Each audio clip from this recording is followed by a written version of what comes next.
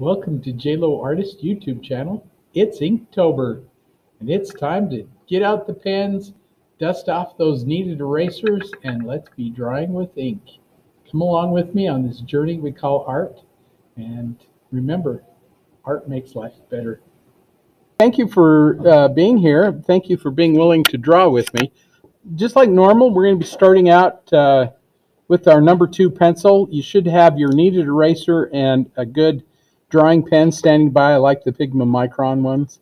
Ink drawing is one of those things that is just going to help you to draw in every way. Just because ink is a little intimidating, you got to get it down. You can't erase it, you know. But it's also archival. It's never going to leave you. We've got a nice picture here, a nice scrap for us. So let's start out with our number 2 pencil with simple shapes. And the first thing you need to do is just look at your entire page, decide how big you want this thing, and a good composition comes close to or touches 3 of the 4 sides of your paper. And so I want to leave a little bit more space on the front of the swan, give it some kind of breathability space, but I wouldn't mind if the back part touches this edge over here. So I'm just going to go in and say, okay, I want his neck or his, the front part of him to be about right there. A little bit more space here. I want the back part to go clear over almost to the edge. So you give it a little line there. We need some space for the water, so maybe about right in there. So what we've done is we've just established the size of what we want. You can also say to yourself, oh, I want the head to be up in here somewhere. So now you know how big that swan's going to be. And if you've got a little bit of imagination, you can start visualizing where all that stuff is going to go. So I'm going to start with the body. If you look at the space between the head and where it touches the water down there, the body is about half that space. So if I took half that space, said, okay, here's the neck and head, this is the body down here, I can come in here and go something like this. And just say, okay, there's the body. That's how big I want that body to be. Now we've established more of our size and what we want to have taking place there. The rest of this, that curve, there's got to be a neck in there somewhere. And that head then is going to take over right in here somewhere. The beak, not quite as far forward as the neck here. So the neck goes out here. That beak is not quite level. It's got to be back in just a little bit. About right in there somewhere.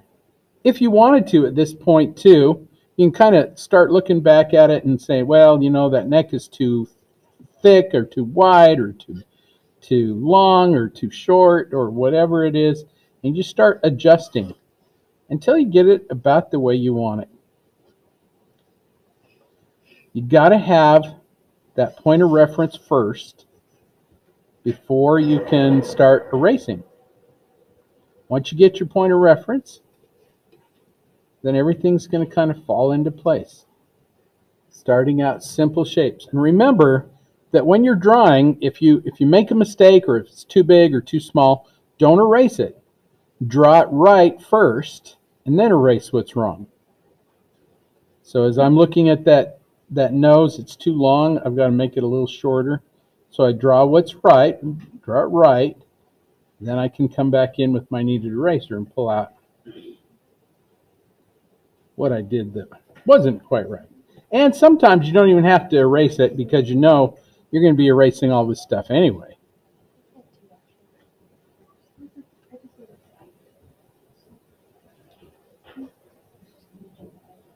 And remember, we don't draw edges and then fill it in.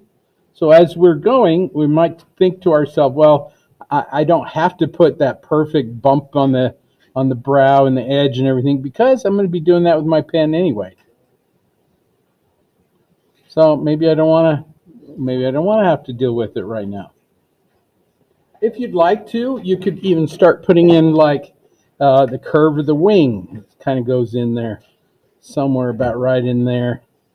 I don't know if I'd worry about the individual feathers because as soon as this picture was taken, those little feathers ruffled and they changed anyway. Things that don't change are like where the eye is, where the mouth goes. Those things you may want to block those in. Some of those little tail feathers might go up off the page, and that's okay there. You also may want to put in the shadow on the water. I don't think it matters about the ripples exactly where they are, because as we go through this, I'm going to show you how to do the water, and it's so easy. But I'm going to just put in just a little guideline to show where the reflection of the swan is in the water. And you may want to put some guidelines in for the ripples. A ripple, if you look straight down on it, it's perfectly circular. But when you look across it, it's elliptical. And so what you do is you just kind of come out, go almost to a point, and then you come back in. Out, in, out, in, out, in. That's your basic water ripples. And remember that they're very thin as you're looking across them, but as they get out here, they're a little wider as they go. All the background here, if we need to, we could put something in the background, but I don't think I'd worry about any of that back in here. So we'll just leave it out. I'm just going to throw in a few little guidelines of these little feathers, just the direction. They're just guiding me which direction those feathers flow. Once you get it the size you want it, you get it where you want it, and remember to draw big. It's going to be a lot easier to draw big. Then we're ready to use our ink. Before we do, though, before we use our ink pen, let me just point out a couple of places that you want to keep it really, really light. In other words, less line. Lots of less line. Sometimes a dot is all you're going to need. So if you look at the neck, look how bright that neck is. Across the front of the beak, you're going to leave a lot of that out. Across the head, maybe across the back. There's a lot there that we're going to leave out. Remember our mantra? When in doubt, leave it out. So the most important spot for us is probably the head. So I'm going to zoom into the head and neck just so we can see what's going on in there, because sometimes it's like, I don't know what's going on with that eye. That eye is still lost. I know it's in there. It's got to be in there somewhere. So the first thing I'm going to do is I'm going to just start with this little curve. And I'm just going to start doing some little hatched lines. Hatch, hatch, hatch, hatch. Little lines. I'm not going to actually draw an edge around that, even though it is kind of hard. I'm just going to let that take care of itself. And then you're just going to keep hatching through it.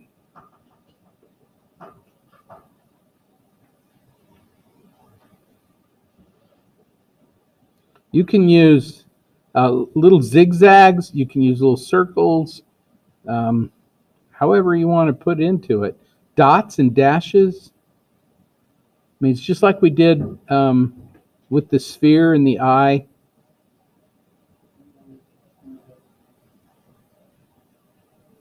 And you just kind of go in until it's about what you want it. This beak on top is really light. What if we just put like a little line right there? Maybe a dot right in here, or a little dash, and just picked up the very end of it. Right there. If we were to get rid of our pencil there, we would have that broken edge, but you can see where the top of that beak is without having to draw it in. That subliminal line is just so much more interesting. And that's kind of the thing we're going to be concentrating on with this, is just less line. There's going to be a lot of ink right here, but the rest of it's going to be very little ink. And just little dots and dashes. If you're thinking, oh, I don't know if that's the right size, use a dot or a dash.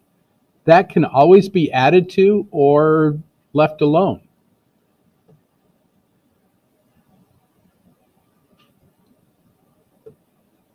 And if you need to change something or make it a little thicker, that's easily done. Whereas if we draw a line, we're stuck with that line.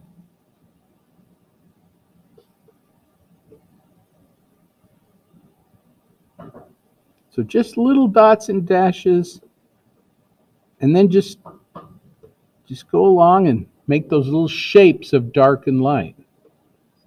Really, that's all drawing is just putting little shapes of dark and light. And your thing, whatever it is, will come through.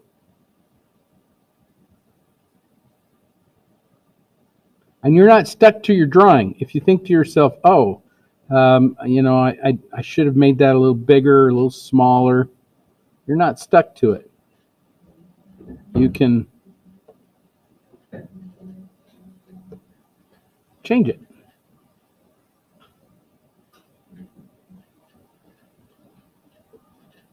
Remember, just a light touch. Light touch. Don't press down with your pen. Just let it skip across the surface, just ever so lightly. Your pen will last a lot longer.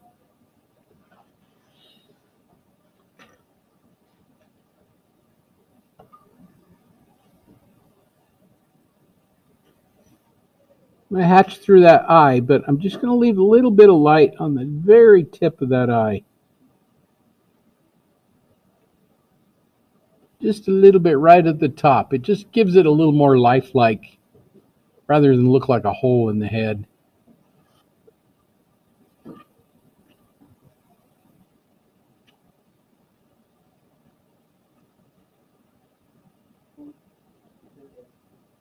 And then this little bit of light that's up on top, rather than draw a little line there, you can just say, well, I'm going to put a little dot or a dash right there, maybe another little dot or dash right there. And as I come around, I'm just going to do these little tiny dots and dashes. And again, if we got rid of our graphite, which I'm going to do here, get rid of the graphite. Look how light and soft that edge looks. And we did what? 5 little dots right there, or little lines, and that's it. Go ahead and break it. Leave it out. When in doubt, leave it out. And all along the neck, that top part of the neck, just little dashes, and then leave it out. You can always come back in and add more. Inside the head there, you can kind of see some of these little light feathers that are in there. Just use little dashy lines, just ever so lightly, just touch them on the paper, ever so lightly. And you'll get these itty bitty little lines that are very soft.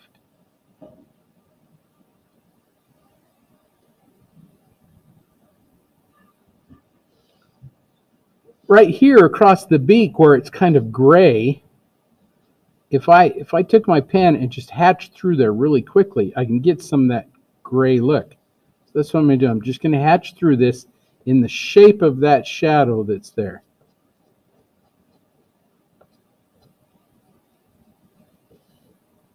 So that just darken that area right there just a little bit. And if I think, oh, it needs to go a little darker, just do a couple lines in between. And you got it. Piece of cake. And more than likely, we'll have to come back into that beak there a little bit and do some more dark. But right now, that's about it.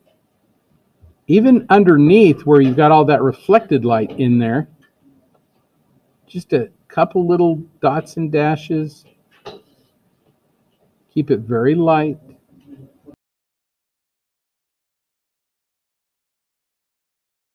And that's really your technique for the whole bird. It's just very soft. We can always come back into it.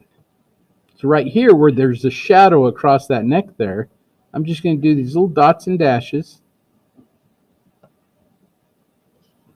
Little light edges, and I'm barely touching the paper. Sometimes I'll drag my pen across there and it'll only make a tiny little mark.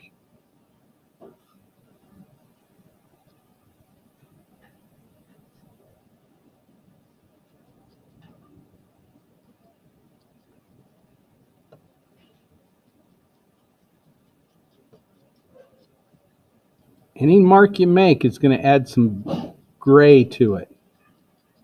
So you have to kind of decide how much gray is there.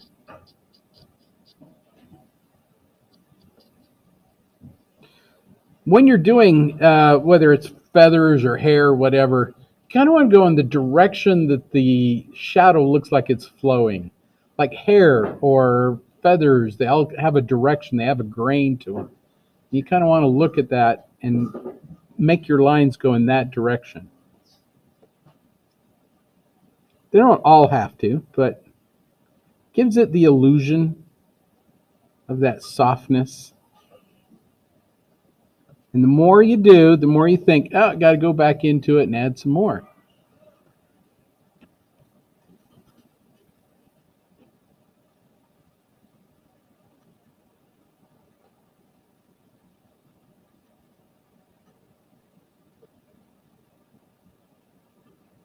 A good technique for this might even be dots, if you want to just go in and just do a few little dots around there. Dots are always smooth and soft. Just don't do too many dots. Start out light, start with a few, and then look at it and say, do I need to add more?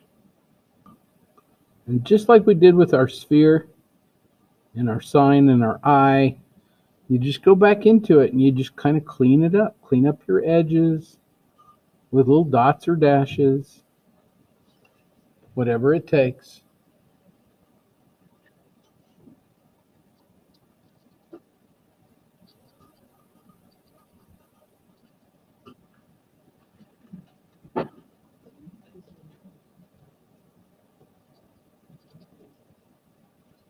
The head is our emphasis area. That's the area that people are going to be looking at. So we kind of want to keep that nice and as tight as we can. But everything else, once you get away from the head, you can fudge a little bit. That neck, that chest right there is so light. I may just want to do just a couple little dots and dashes and then just leave it out. So if I take out my graphite there, and that's what I'm left with.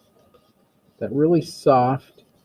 I mean, you can see the edge, you know where it is, but I've used like 4 little dots in there. I'm not even pressing the paper against the desk. I'm just barely touching it with my pen, giving that little light edge.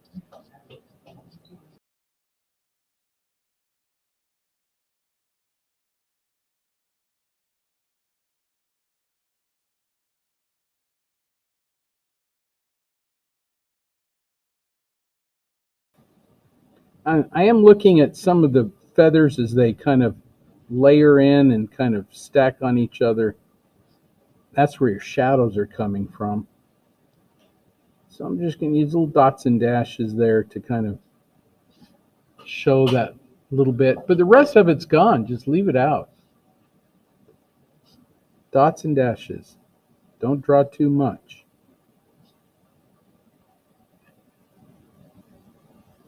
I'm going to pick up some of these little feathers in there, and I'll show you how to do those. Again, just little dots and dashes, but you want those little shapes to come in there. So I'm just going to kind of start out and just do a couple little dots and dashes. And I'm thinking that shape.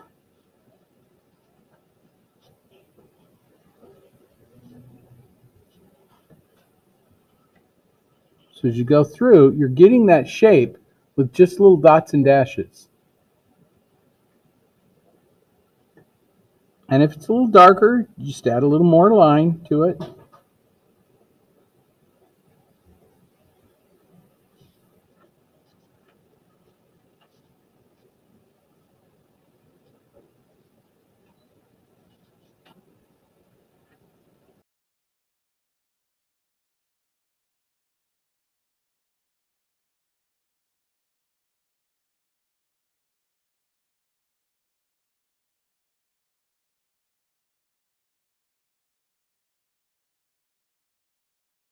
The more you draw along, the more you think, oh, I need to go back into that and do some more. That's okay. We can do that. But right now, let's get the rest of it in. Figure out where all this is going to go.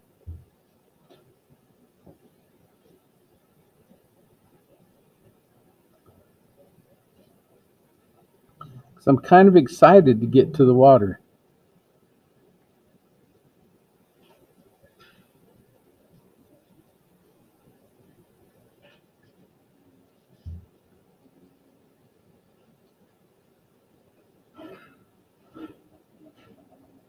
The darker the value, the more line you throw in there.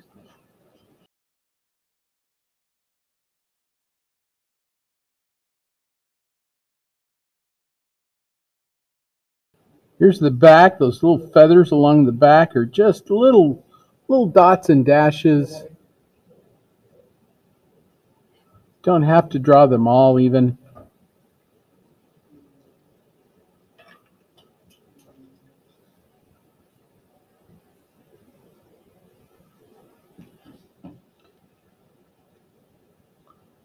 The shape of those little shadows that are down in there, you just hatch through the shape of the darkness. Don't draw a line, just hatch through the shape of the darkness. Here's another one.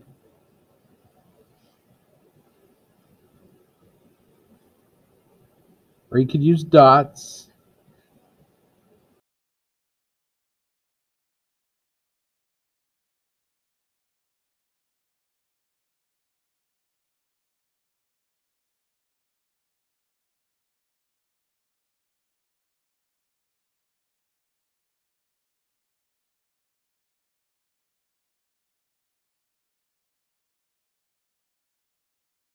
I'm really excited to get to the water, so I'm going to forego some of these feathers here, knowing that I can always come back into it and get to the water part.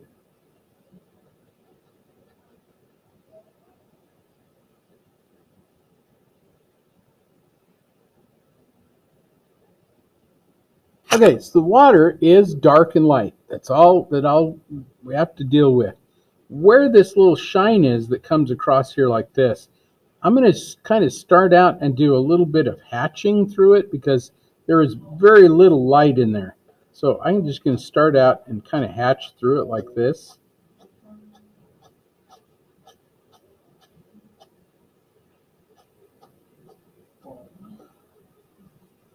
That right there established where that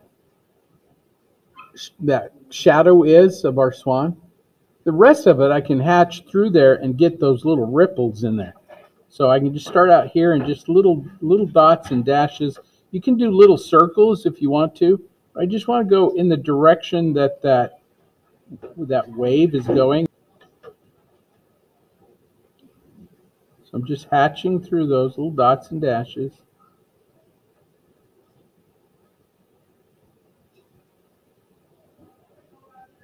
And some of this is really light, so all you need is a dot or a dash there.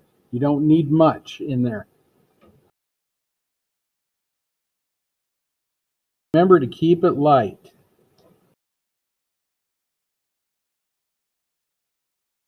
And we may have to go back in and hatch through some of that anyway. So there's some more hatching there. Some of that is pretty dark. So little dots and dashes. And if you want, you could do like little circular shapes in some of these little darker areas. Because it's not important what your mark looks like. It's just important there's some darkness in there.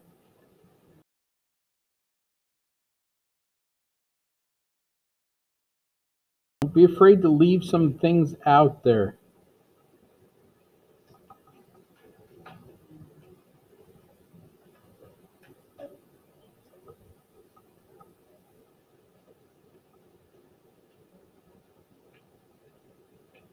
It's almost like scribbling. You just scribble in some.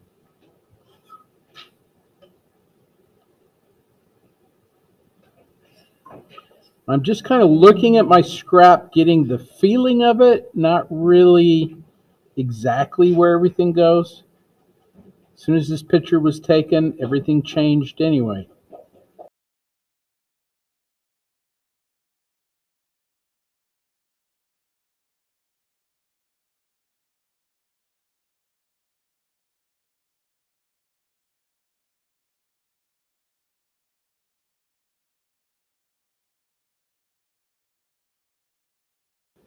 Here's some on the back side. It's not a big deal if it's not quite perfect. Little dots and dashes. I mean, everybody knows what it is. They're getting the idea. And if you get rid of that graphite, I can pretty much get rid of all my graphite right now. The sooner you can get rid of that graphite, the better, in my opinion. Then it doesn't get on your hand. It doesn't make your drawing look smudgy. And the farther you get away from your subject matter, in this case the bird, the less you have to do. And so as I get out, I'm just going to just put a few little dots and dashes, because everybody kind of knows what that is.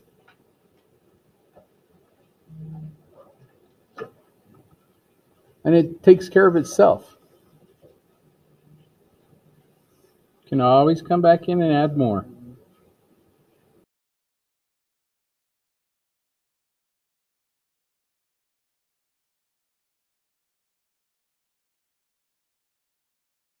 You can, if you want to, on the chest there, use a little bit of the water, this little shadow of the water, to kind of define that edge of the breast. So just some hatch lines or something. Well, you're done with the water, at least that part.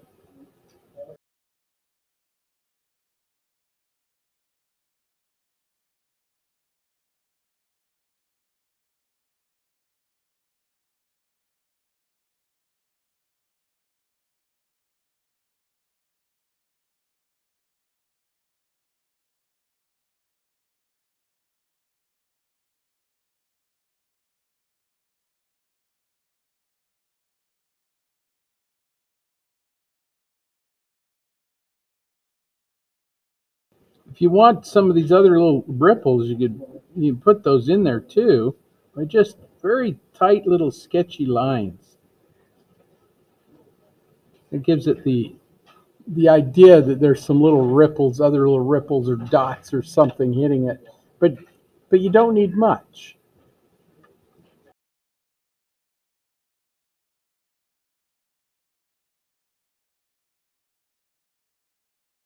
Now I'm just going to go back in and finish the swan. The water, pretty well taken care of itself. We might need some more in there, more line, but I'm going to finish this first, then go to the water. The water is more of a setting than it is really part of the design.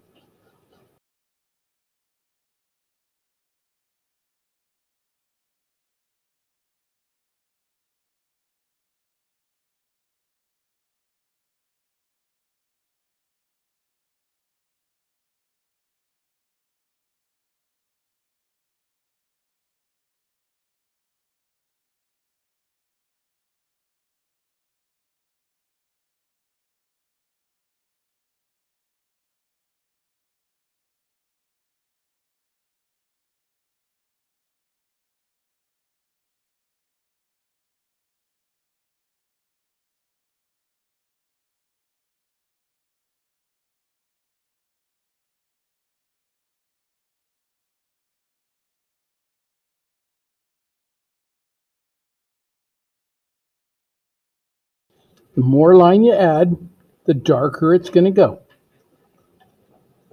So if you think, well, that's pretty dark, just keep adding line until it's as dark as you want it. Or dots.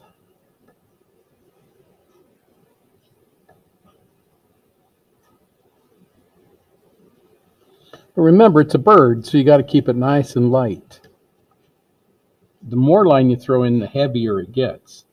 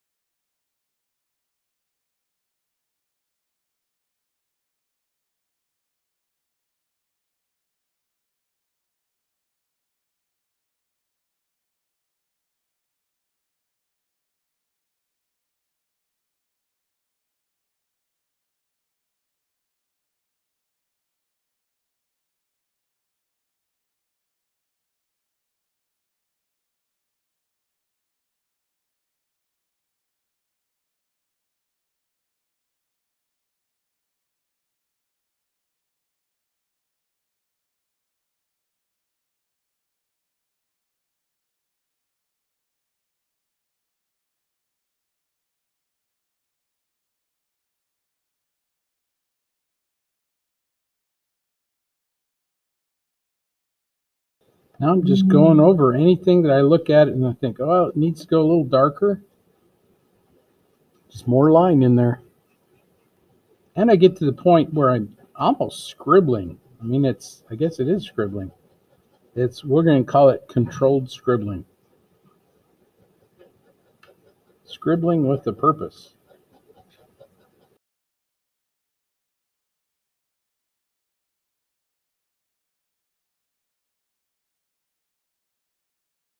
Still stuck on the head? I'm kind of stuck on the head too.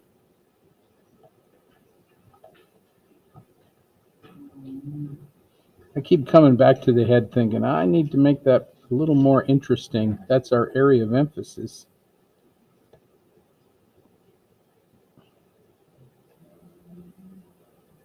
So maybe a little more line in there, or some dots and dashes or something.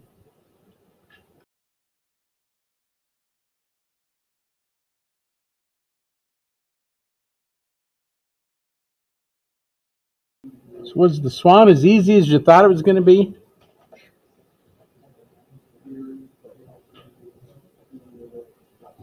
Nothing's as easy as you ever think it's going to be. That's life.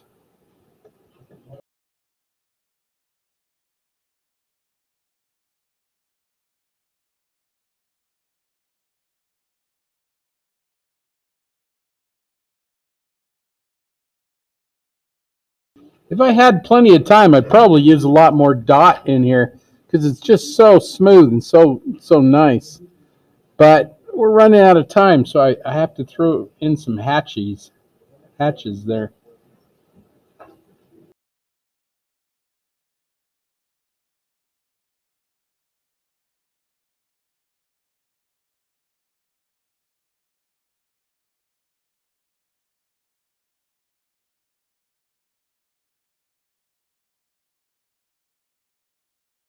We got about 2 or 3 minutes left is all. Try to finish up as much as you can. And a good place for a signature is not right on the edge. You want to leave it up a little bit. So right in the water right there. Maybe down in there somewhere. Yeah, it's a good place for it. Hopefully you had a fun experience today and learned something maybe, and even tried something that you've never done before. And hopefully somewhere along the way it's made your life a little bit better, because art makes life better.